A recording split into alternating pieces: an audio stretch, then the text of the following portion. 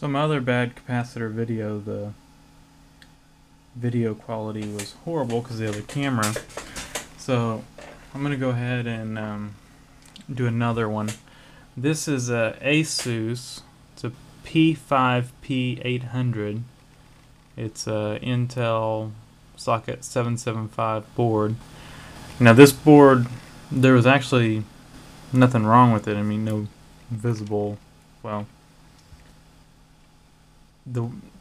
it wasn't doing anything weird. It ran perfect.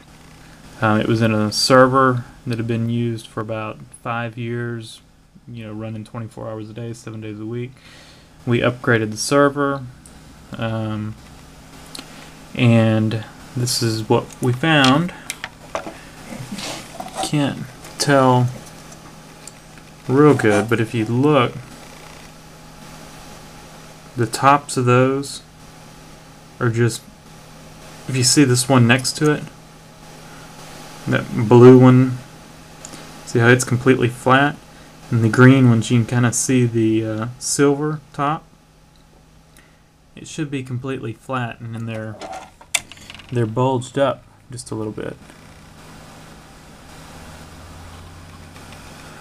And these two, so those are bad capacitors. Now these probably were working, and if I remember right, this server had, I think we replaced at least one power supply in it that had died during its lifetime.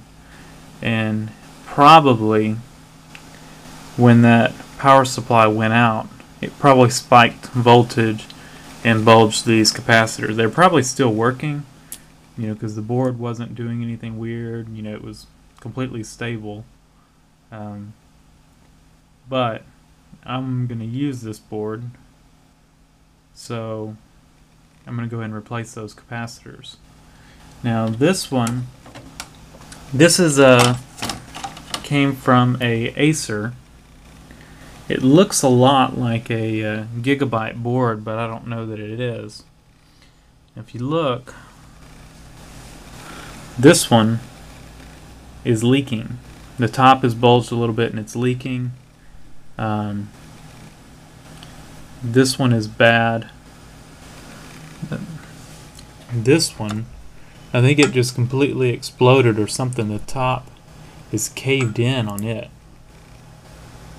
And if you look real close on this one, you can just see just a slight orange or brown or whatever you want to call speck on the top of both of those where they were starting to leak. And then, so I guess that's all on these. If you look,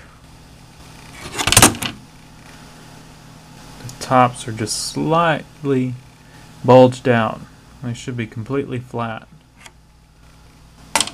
And then this is an IBM board. These are all socket 775. And if you look, this one is, or was, hanging up at the IBM screen.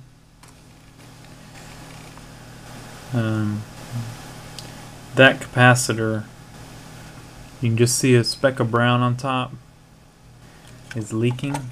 If you look at the one next to it, compare the two. Let's see if we can get it to, it's slightly bulged. See, the one on the left is slightly bulged up compared to the one on the right. So that capacitor is bad.